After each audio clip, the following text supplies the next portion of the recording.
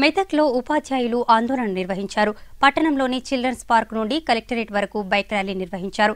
ఈ సందర్భంగా వారు మాట్లాడుతూ ప్రభుత్వం ఇచ్చిన హామీలను వెంటనే అమలు చేయాలని డిమాండ్ చేశారు. సిపిఎస్ రద్దు, ప్రమోషన్లు, పీఆర్సీ అమలు సహా అన్ని సమస్యలను పరిష్కరించాలని డిమాండ్ చేశారు.